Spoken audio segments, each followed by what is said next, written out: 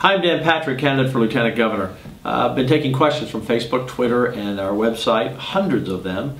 And Margo, you've asked this question about where we stand on Common Core.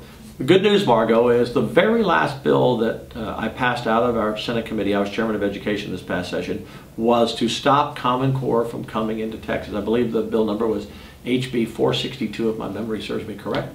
Dan Huberty, a representative in Kingwood, passed the bill out of the House late in session, came to me as chair of education, said, can you get this pushed through? And I said, yes, we can.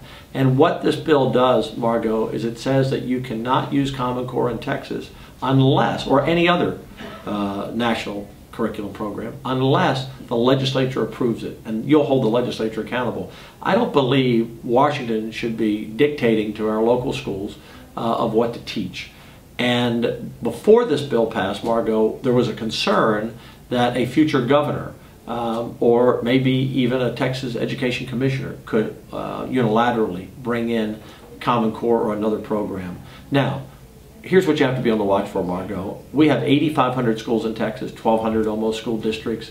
That means we have 8,500 principals, 1,200 superintendents, and 300,000 teachers.